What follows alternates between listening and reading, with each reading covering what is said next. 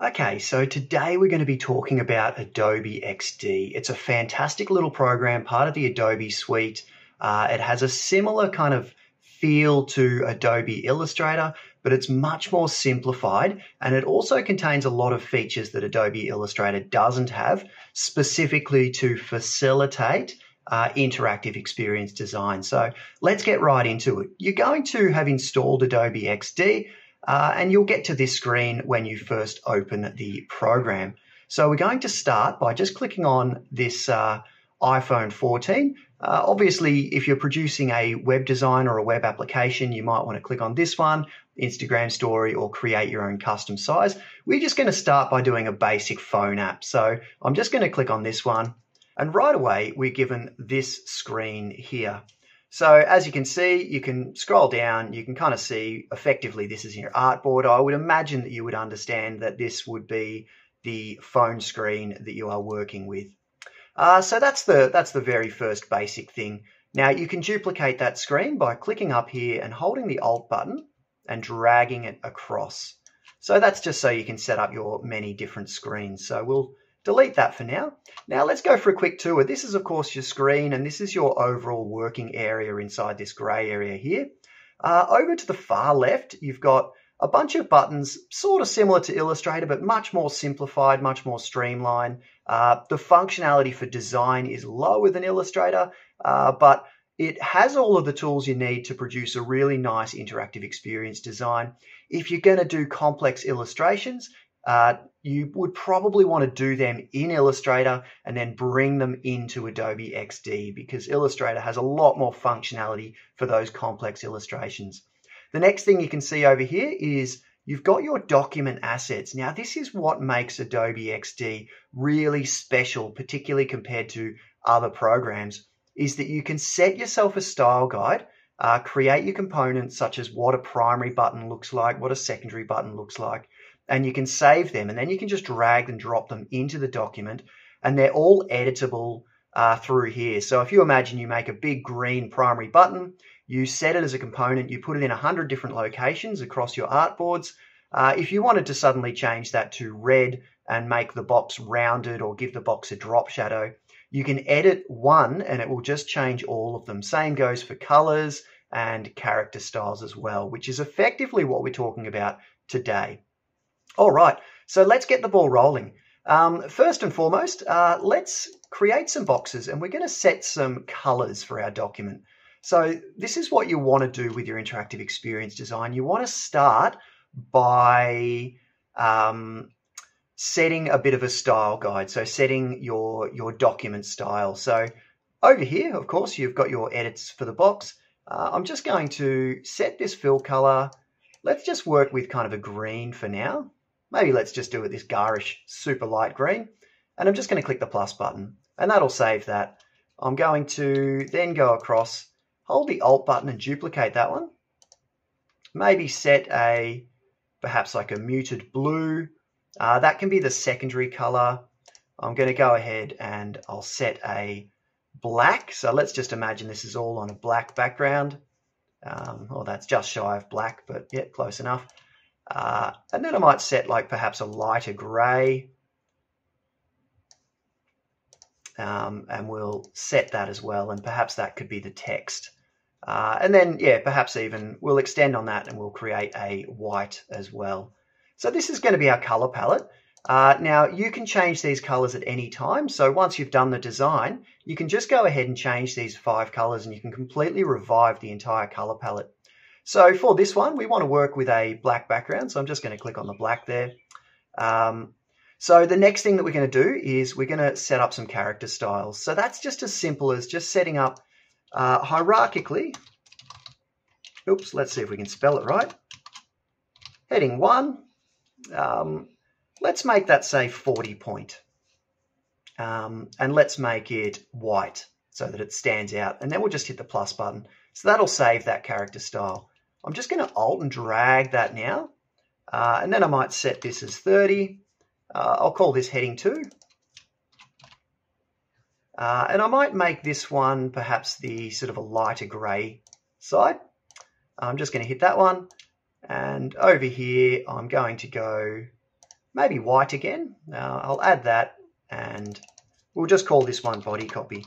Now you can have 4, 5, 6 different heading sizes, and this just sets up your hierarchy as far as what needs to be seen and what needs to stand out to the user the most. The final one is components. So what we're going to do here is we're going to set up, and we'll just start with a few basic buttons. So let's create a square. Now, similar to Illustrator, you've got these little nodes that happen when you create a square. You can drag those and create a rounded square. I'm going to remove the border again, and I want my primary button to be green. So then what I'll do is I will, perhaps put a heading 2 there. I'm just clicking and dragging.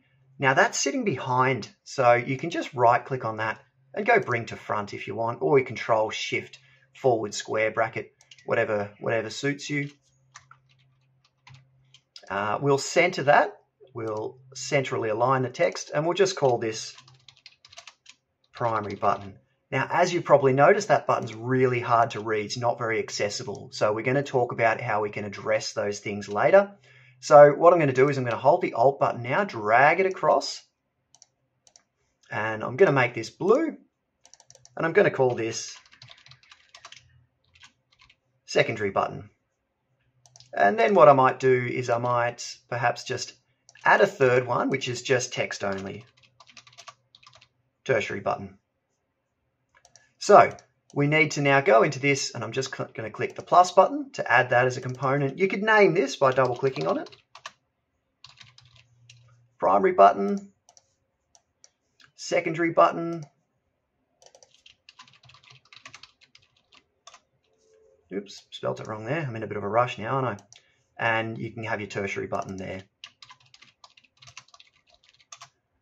Button.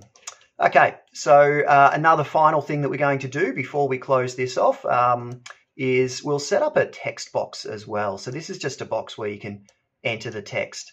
Now, the other thing I'm going to say is hit the Control 1 button every now and again.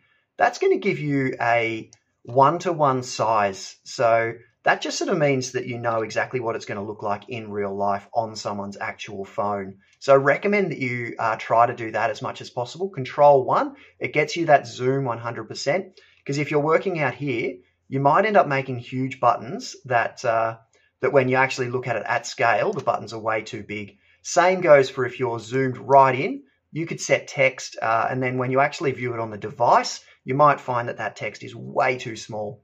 So let's go ahead and make a little text box. I'm just going to click on here, text here. I'm going to set that text to perhaps black, text here, and we'll set that as well. So I'm just going to, oh, no, don't need a productivity, thanks.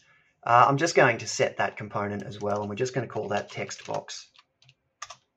All right, so let's bring this all together now. Well, before we do that, let's just set up a basic logo, and we can set this up just to kind of get your head around the tools here. I'm going to call this Audio Mate. We're making a music library app, a bit like Spotify, I suppose. So I'm just going to click on this triangle here.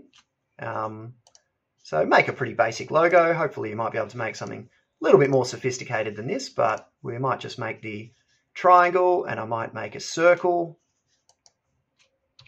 Going to click on that, maybe do that, and then I might just grab my little heading 1 over here, make it centrally aligned, and we'll just call it Audio Mate. There we go. And let's be extra fancy, and we'll make that a grey thing there. So, and what we might do is we might maybe add that as a component, so that way you can just throw your logo in wherever you need.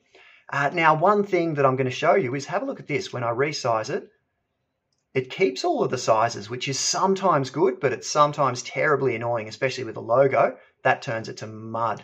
So you're going to click on this little checkbox here and turn off that responsive resize. So now you can resize it however you like. So let's go ahead, and we're going to create, I'm going to move that out of the way. I'm going to move that out of the way. I'm going to create a welcome screen and a sign-in screen. So what we're going to do for the welcome screen, I'm just going to drop in this logo here. Let's see if it's doing that. Yeah, that's resizing pretty nicely. I'm going to hit the +1 button so that it's all at scale. I'm going to click on a click here and maybe do a sign in. Now we're going to get to the fact that this is an inaccessible type. Wouldn't be great for people with vision impairments. And I might just add a secondary button here.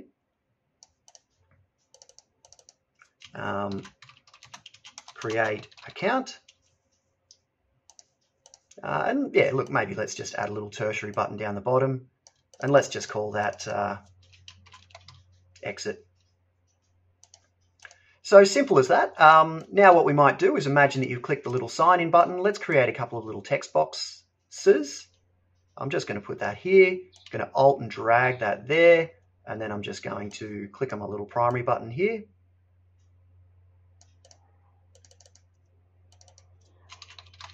Sign in. Naturally, you might want to do a screen for sign up as well, which has a lot more information. And let's just drag the logo in.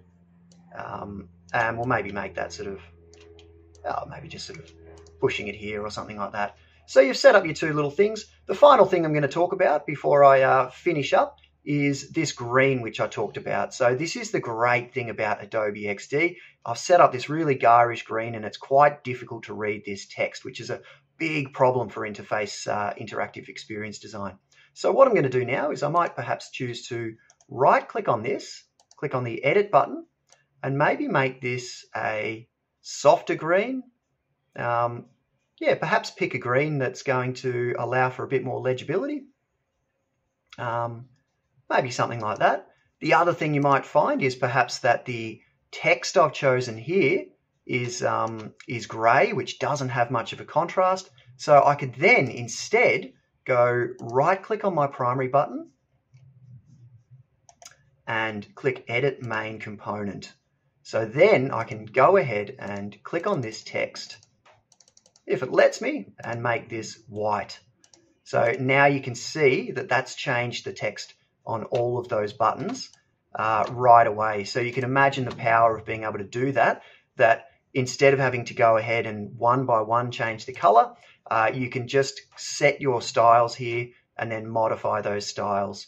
So that's effectively it for this lesson. Next lesson, we're going to extend on this by creating a couple more screens with by moving into what the library might look like. And then the following session, we're going to move into how you might be able to turn that into an interactive experience design.